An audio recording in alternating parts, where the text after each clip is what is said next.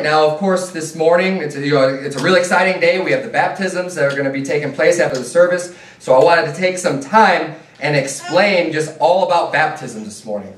And basically, we're going to cover the 5 W's and the H on baptism. You know, where, when, why, what, how. Just try to cover everything involving baptism, just to give you a good understanding of a lot of people. I mean, it's common in Christianity, it's common in culture. You know, people get baptized and it's a big deal, and people do it different ways. You know, there's the Catholics sprinkle babies, and you know, other religions do different things. But a lot of people don't really understand what baptism is all about. I mean, there's just kind of, it's something that people do, but there's not necessarily a lot of teaching going on about it. People don't understand. So what I want to do this morning is just try to help everyone to understand exactly why we do it, who's supposed to be baptized, you know, all the different questions that come up about baptism.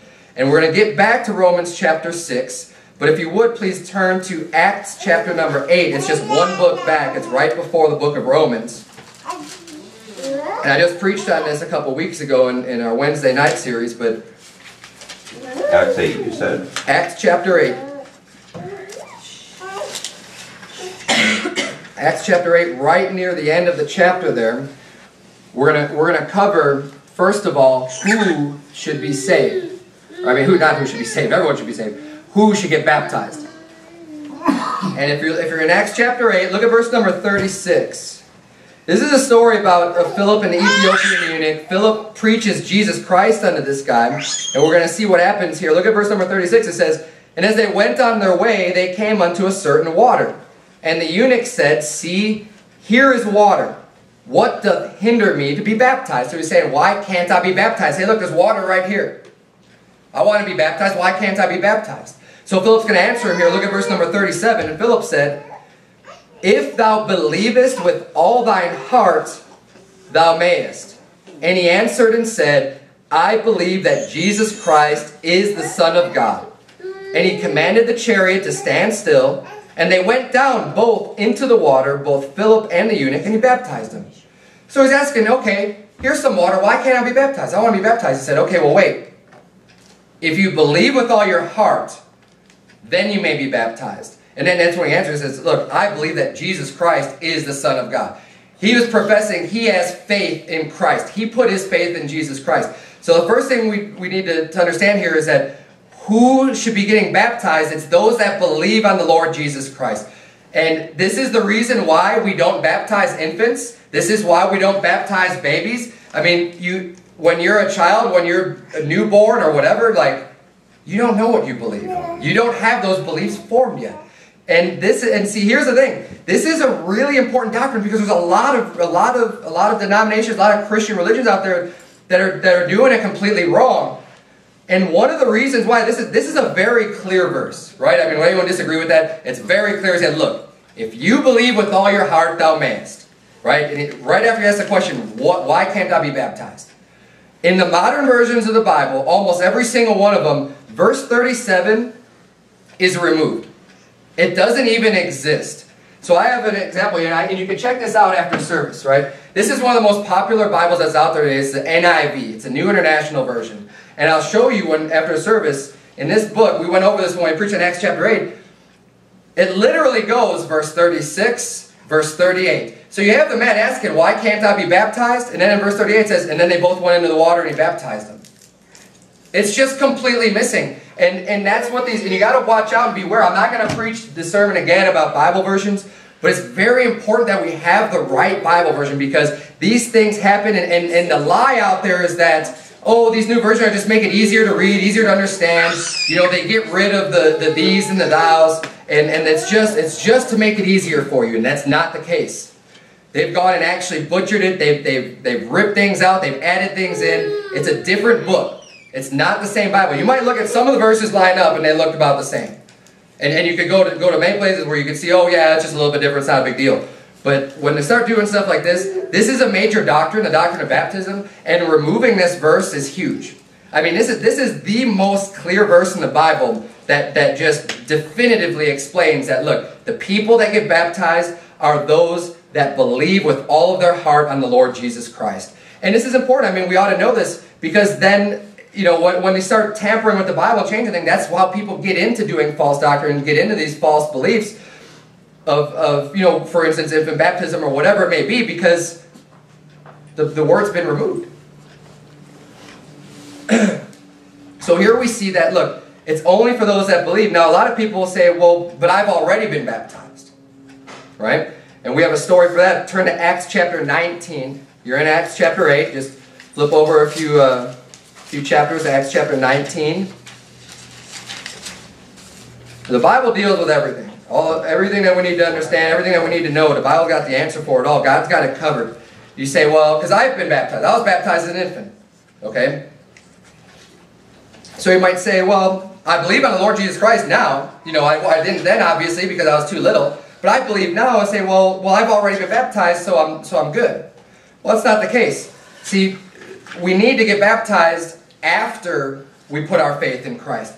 That's the only biblical or real baptism that we have. Look at verse number 1 of Acts chapter 19. It says, and it came to pass that while Apollos was at Corinth, Paul, having passed through the upper coasts, came to Ephesus, and finding certain disciples, he said unto them, have ye received the Holy Ghost since ye believed?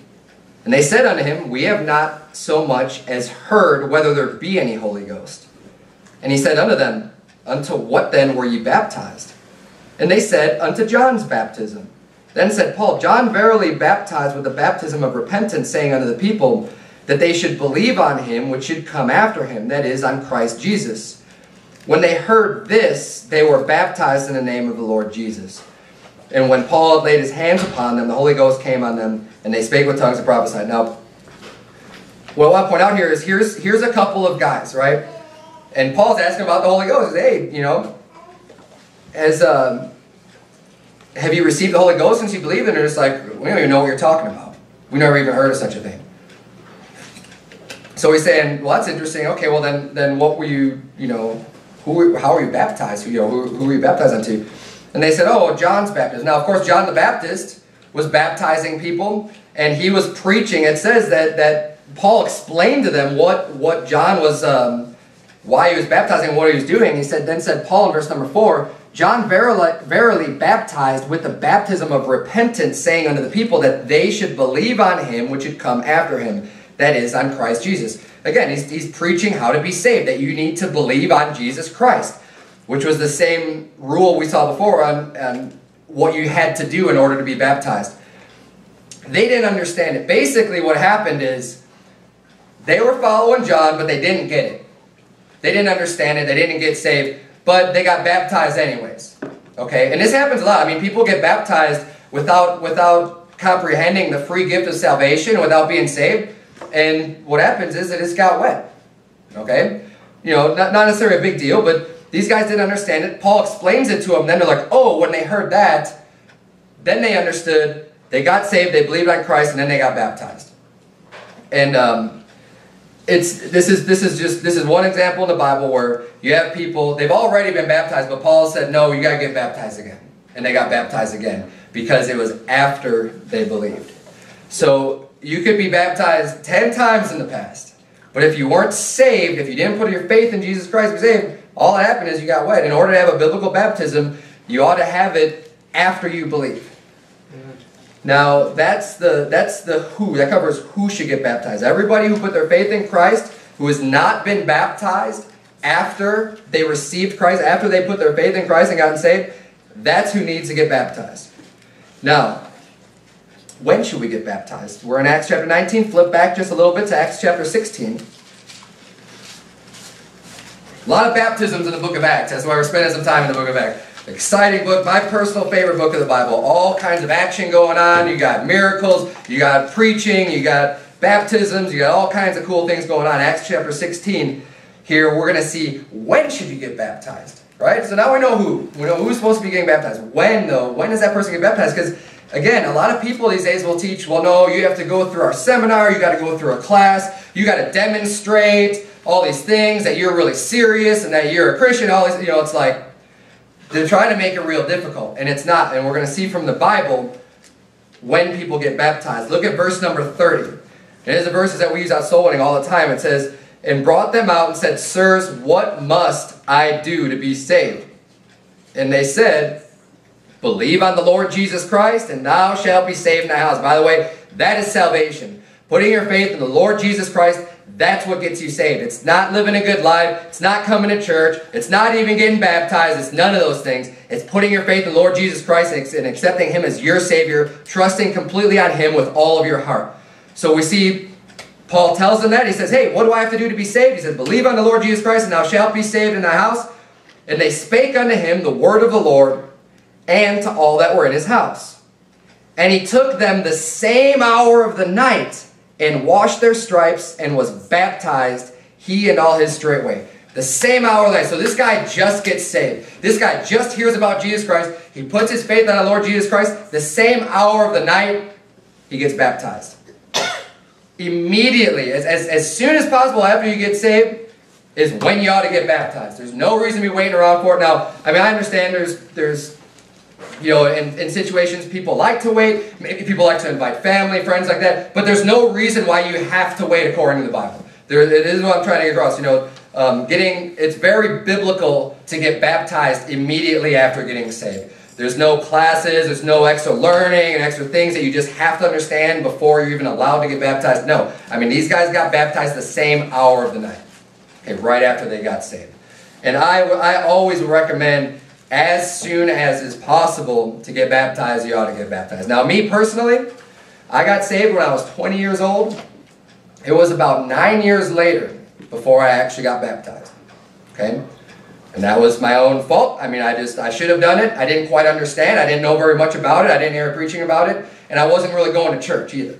I got saved, but it wasn't until I got baptized, you know, 9 years later, which, you know, and that was when I was a little bit more serious about serving God. And that's a whole other story. I'll probably get to that a little bit more about my story. But basically here, and you don't have to turn there, but in Acts 2:41, the Bible says, Then they that gladly received his word were baptized, and the same day they were added unto them about 3,000 souls. So again, I mean, the Bible reports the same day, the same hour of the night, people get baptized basically right away.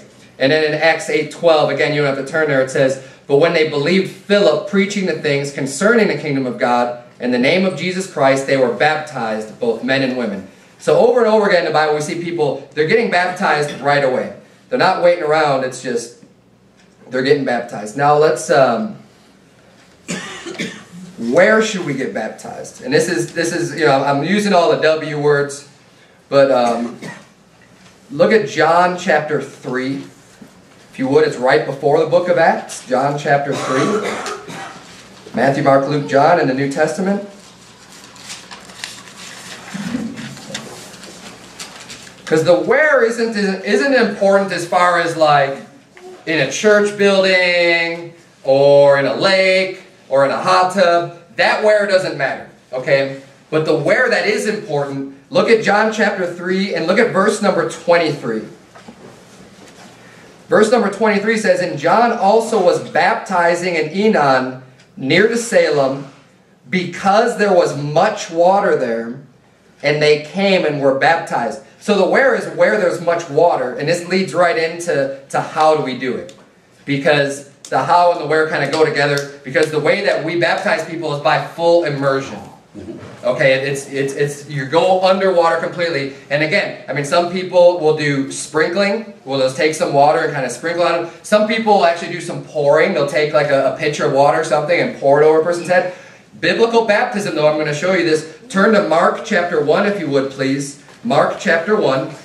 The where and the how go hand in hand. So the reason why John was baptizing in Enon was because there was much water there. And the reason why the much water is important is because you need to be completely submerged under the water in order to have a biblical baptism. Matthew, Mark. It's the second book of the New Testament. Mark chapter number 1. We're going to start reading in verse number 4. The Bible reads, John did baptize in the wilderness and preach the baptism of repentance for the remission of sins. And there went out unto him all the land of Judea, and they of Jerusalem, and were all baptized of him in the river of Jordan, confessing their sins. And John was clothed with camel's hair, and with a girdle of skin about his loins, and he did eat locusts and wild honey, and preached, saying, There cometh one mightier than I after me, the latchet of whose shoes I am not worthy to stoop down and unloose.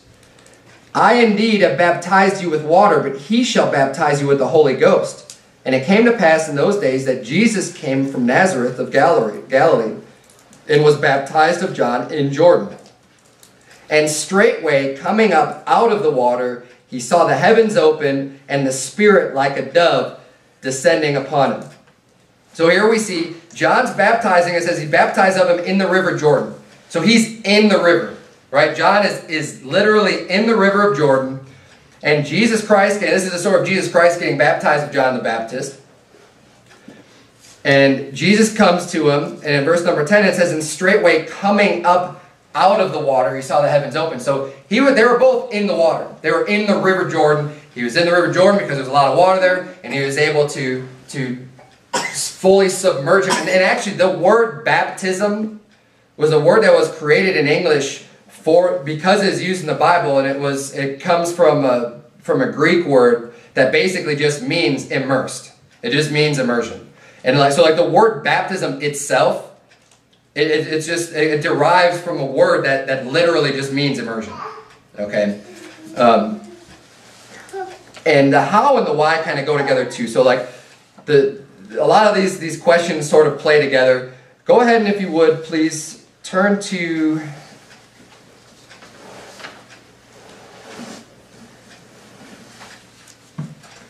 Matthew chapter 3. We'll continue on with this. This is basically the same story, but in Matthew chapter 3, there's one other... 3 what? 3, we're going to start in verse 13. Matthew chapter 3.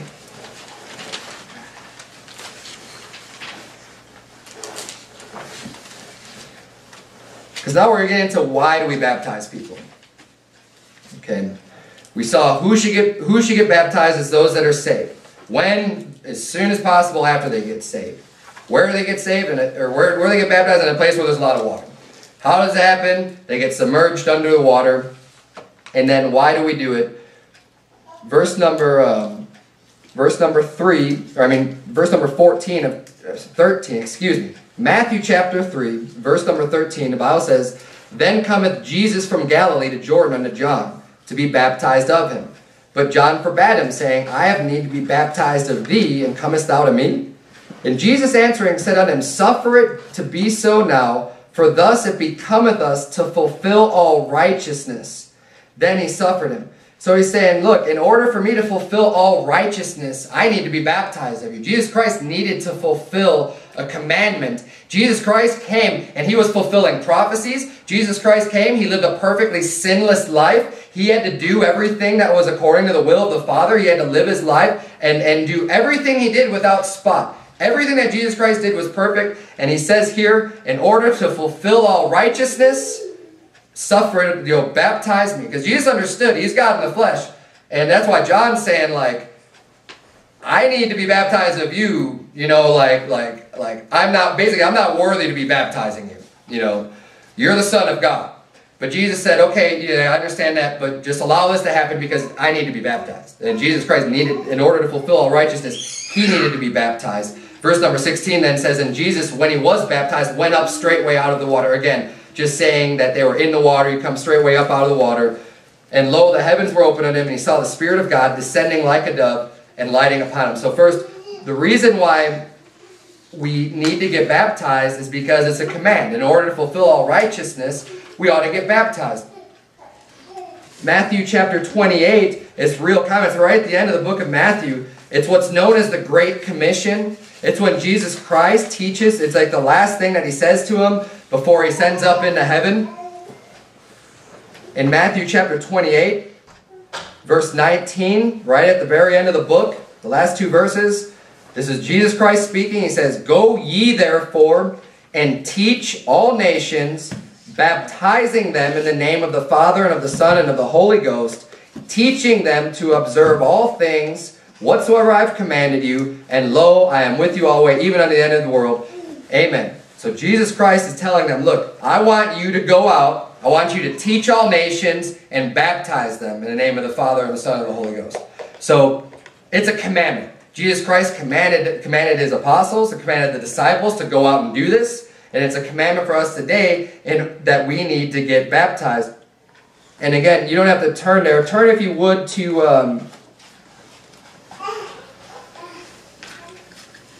turn, if you would, to Acts chapter 2. I'm going to read a few verses for you because in Acts chapter 10, verse 47, the Bible says, "Can any man forbid water that these should not be baptized, which have received the Holy Ghost as well as we?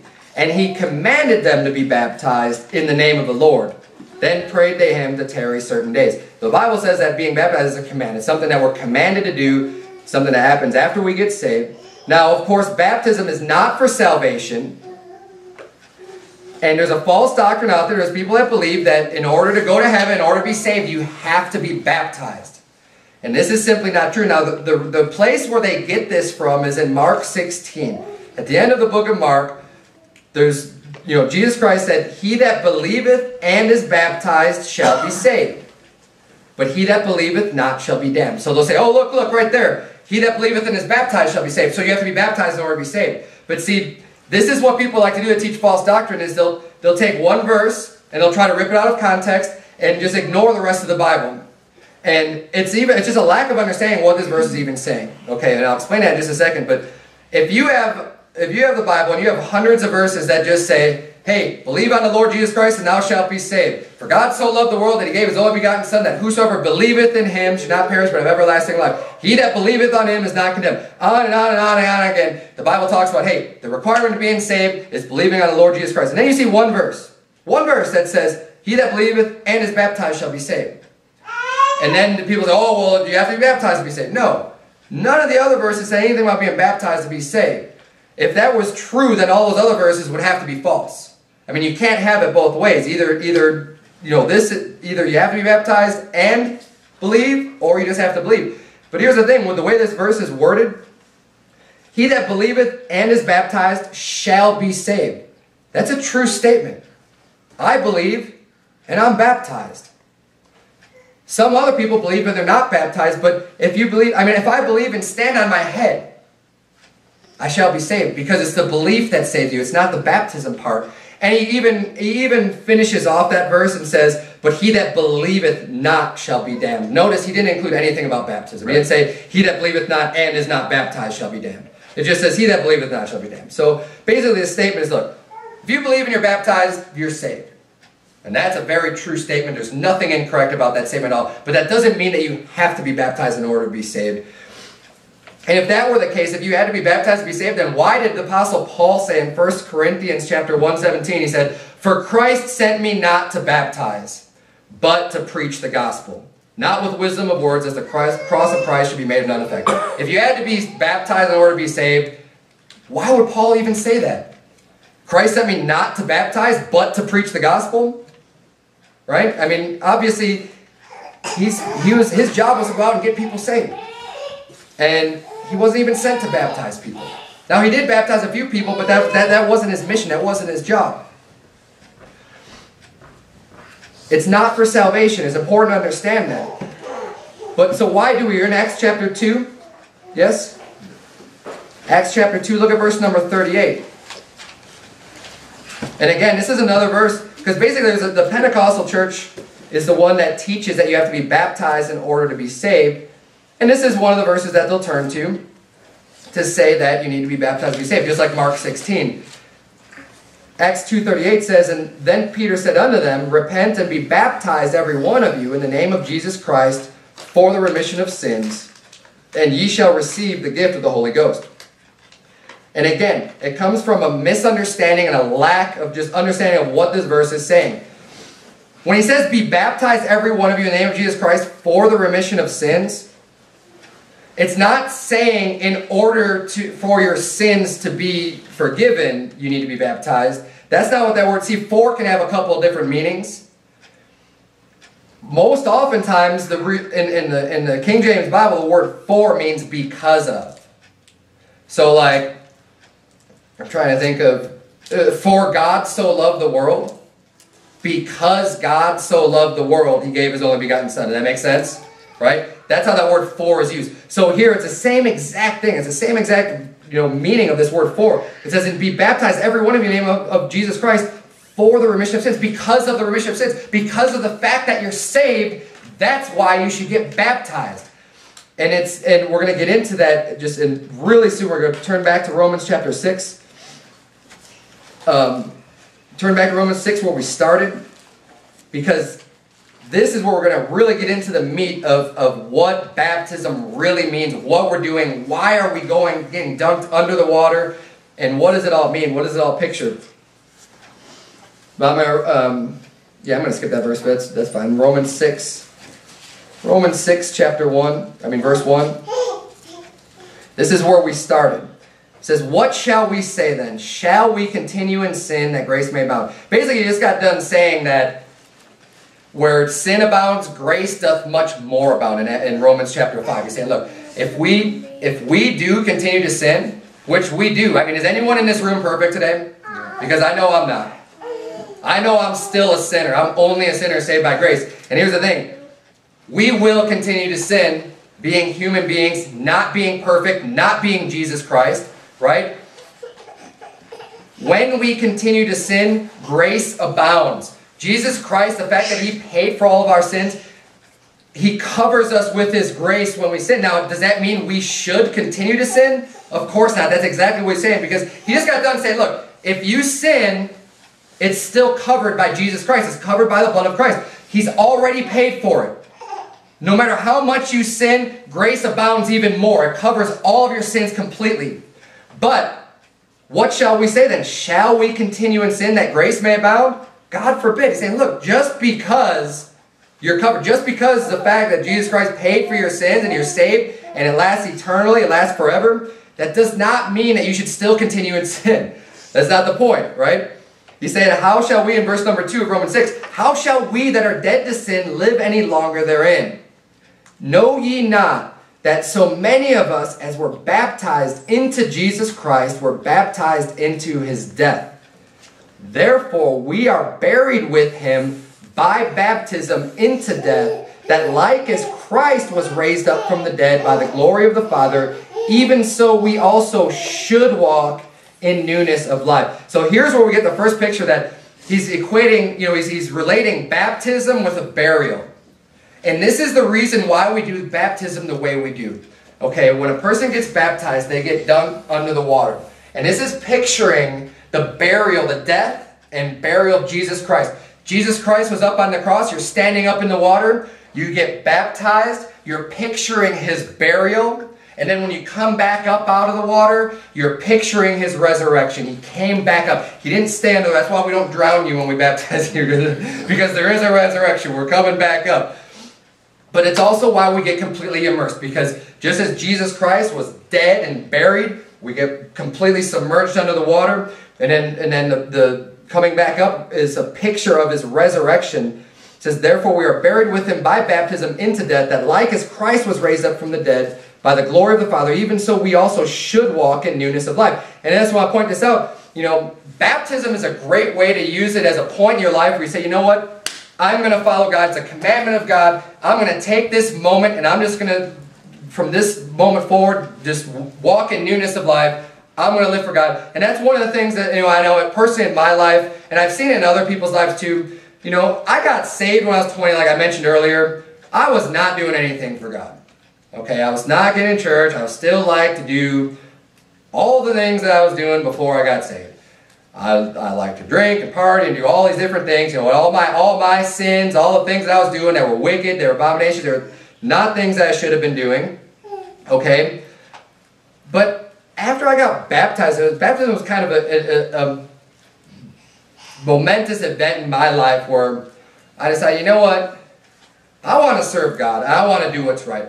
I knew that baptism was a commandment. Actually, maybe not right away after I got saved, but I had learned that. But I still didn't do it. I still didn't take that first step of obedience and just say, you know what, God? I'm going to just publicly display my faith in You and my belief in You and just get baptized. Even if I don't understand, I'm just going to do it because that it's a commandment and that's something I know I should be doing. After I did that, though, is when I really started to kind of turn my life around and just start living for God and start doing what's right. And that's something I recommend. Maybe not everybody that happens for. Okay, I'm not going to say just across the board, that's the case, it happens in every single person's life. No, it's not necessarily the case.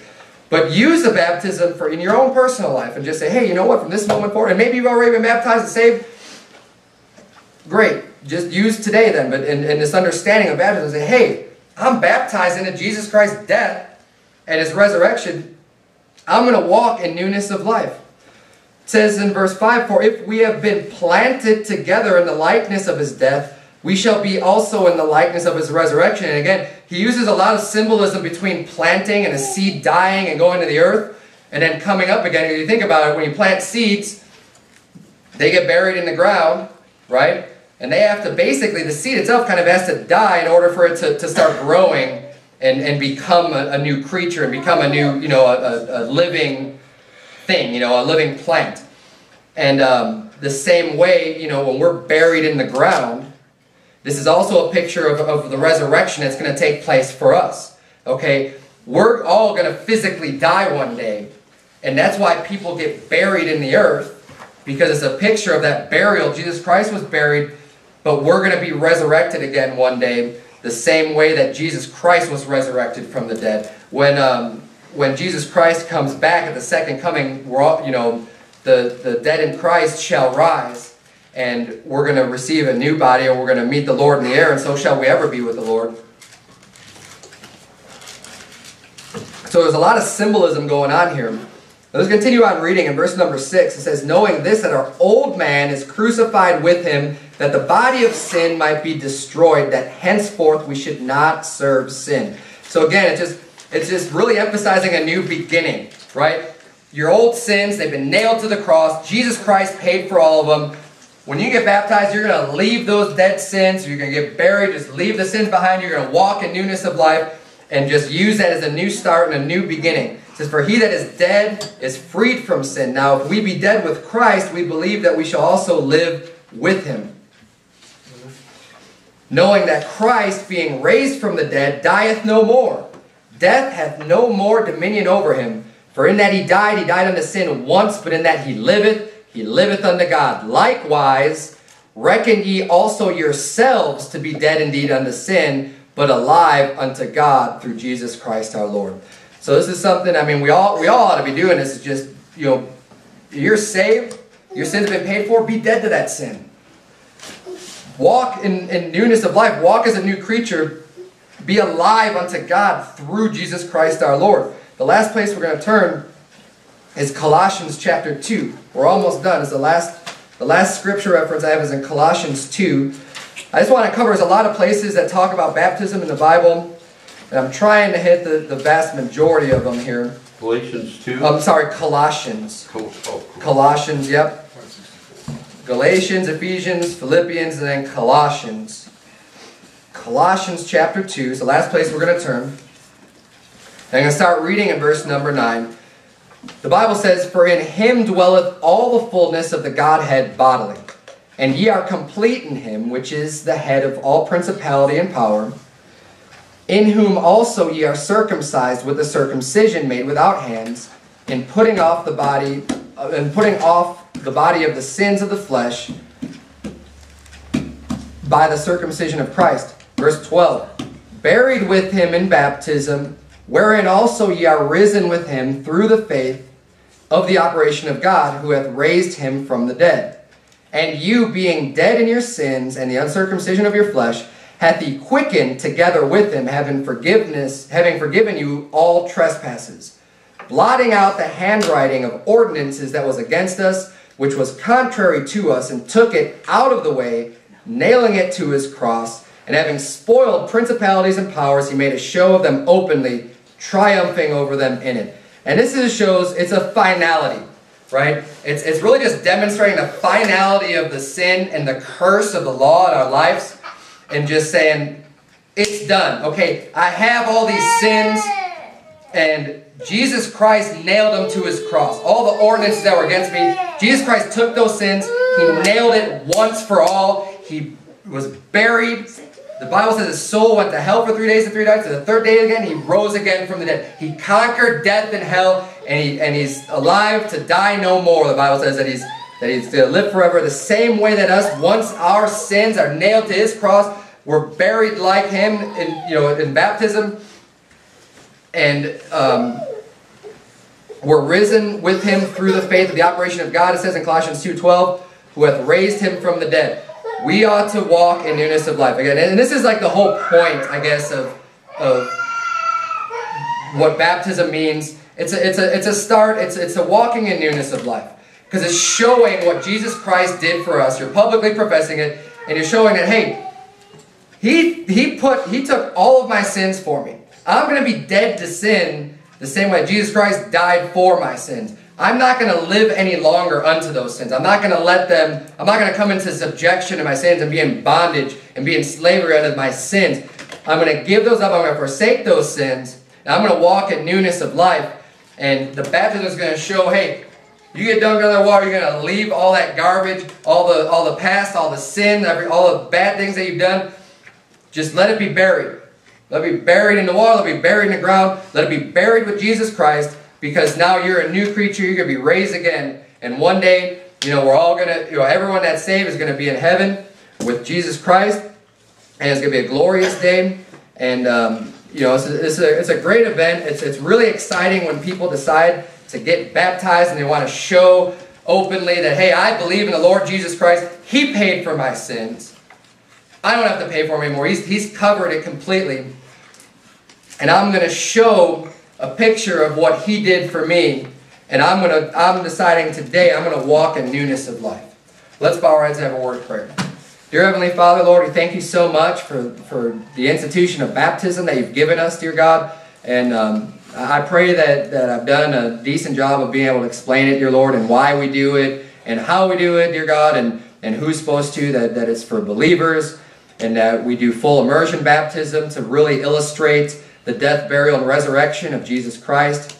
Lord, I pray that you would please help us all to walk in newness of life, Lord, and to put on the new man and to walk in the Spirit, dear God, and to just no longer fulfill those lusts of the flesh that we have, but to just continually, day after day, walk in newness of life. And Lord, we love you. We thank you so much for dying on the cross and paying the eternal punishment for our sins. It's in Jesus' name we pray. Amen. Amen.